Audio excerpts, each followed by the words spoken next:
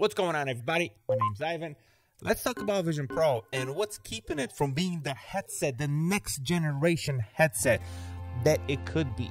It's 2024, and are we finally ready to enter the Oasis? Ready Player One. Put your headset through a world where you're alone. You get it yet? So what is the Vision Pro missing? It's big. It's something really big. It's something so big, in fact, that it's the difference between being in the Hall of Fame or the Hall of Shame.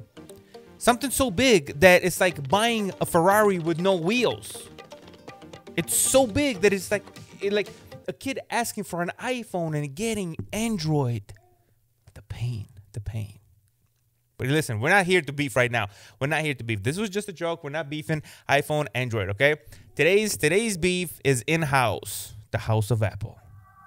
Okay, Vision Pro, what you got? The Vision Pro, with its 12 cameras, ultra high def screens, hand tracking, infrared LiDAR, and this and that, the M2 chip, the headband that's made for kings, with all of that in a $3,500 price tag. Have you guessed what it's missing yet? One last hint. What do games like Call of Duty and Fortnite have in common? Can you guess it?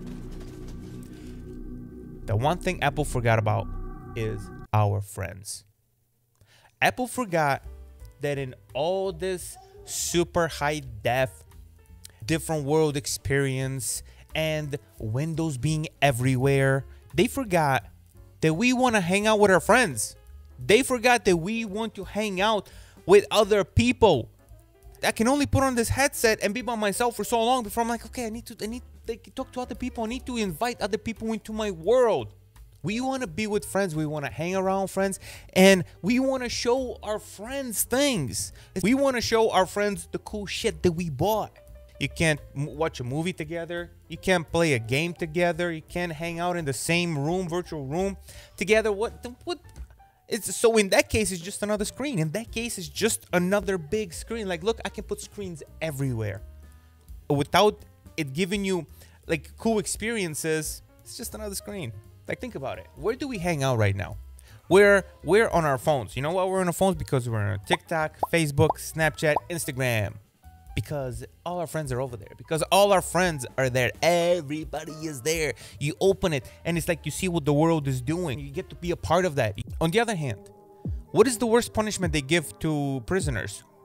Solitary confinement. That is literally the worst thing, unless you get stabbed to death or something, you know. But whatever. That's obviously the worst. But next to that is being in solitary confinement. That's the worst punishment they give to prisoners. Like, put you in there for a week or a month with your own self. It's terrible. So this is what we're looking for from the Vision Pro. Something that we don't have. Something we can't experience. The next level something. Like, would you buy a Vision Pro for the current things that it does?